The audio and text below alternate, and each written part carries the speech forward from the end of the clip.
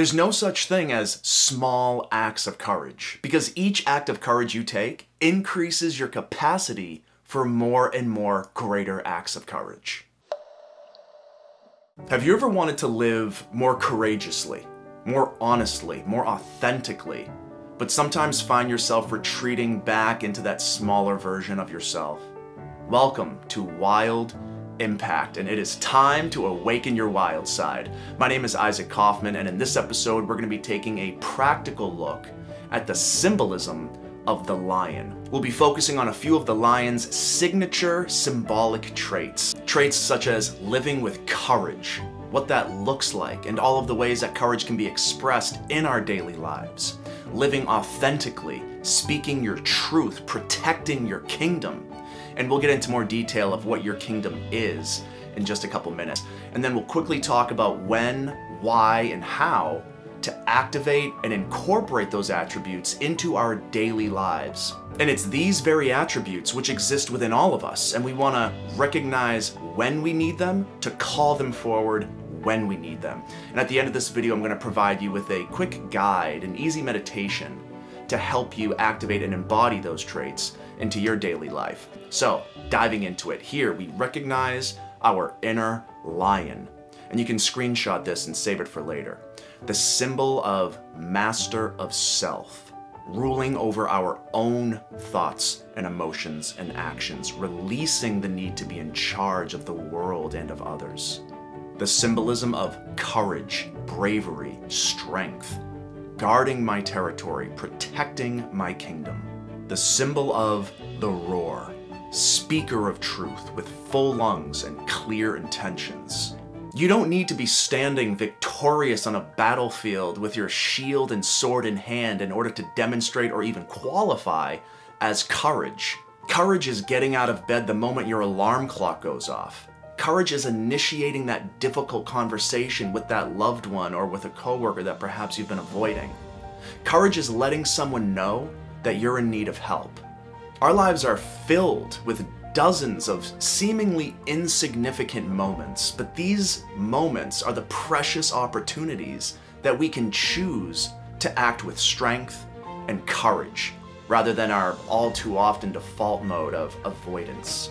Courage is simply doing what you need to do right now, despite the resistance you feel. Courage is speaking your truth right now, despite the resistance. Courage is living authentically right now, despite the resistance. There are no small acts of courage, because each small act of courage that you take increases your capacity for more and more greater acts of courage. It strengthens your confidence, which makes you more capable and more likely to take more and more major acts of courage. Having the courage to wake up earlier than you want to in order to get in that early morning workout before you head into work, that increases your capacity for more courage. And imagine, where can that lead? Maybe that could eventually lead to you having the courage to perhaps start your own business or begin that new project that you've been wanting to do forever. Having the courage to speak up for yourself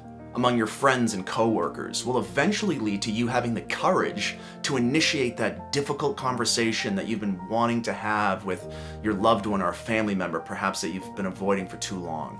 Every act feeds the next act. Lastly, protect your kingdom.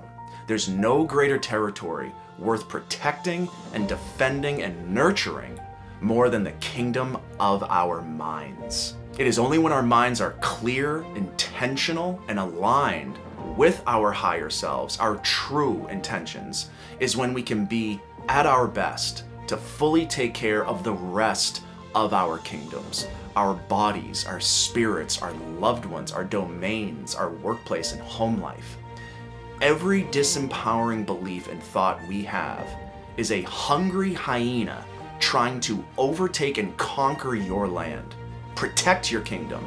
Fend off unwanted threats. How? Well, you've heard it 100 times before, but I'm hoping that this resonates with you. By feeding yourself empowering thoughts, by feeding yourself empowering food, empowering beliefs, empowering habits, all of which will nurture and strengthen you, enabling you to defend and expand your kingdom even more.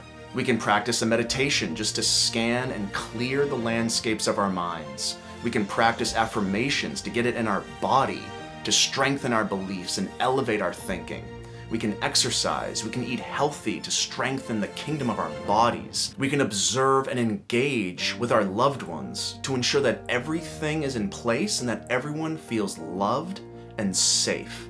This takes courage, and courage is pure and simply honoring yourself, strengthening yourself, and defending and protecting what's yours and what's important to you, and doing so by any means necessary. You have the voice, you have the strength, you have the courage. The spirit of the lion lives within you. Call it forward when you need it. Is the spirit of the lion resonating with you? Tap that like button below if there's value here for you. And do you know someone who exemplifies courage? Tag that person, share this with them, and let them know that they've inspired you to live more courageously. I got multiple pieces of content and episodes that I'll be posting every week, so be sure to follow, subscribe with notifications so that you can get your daily dose of nature and inspiration. And here's that meditation guide that I promised you to help you summon and embody that courage from within you. Till next time, stay wild.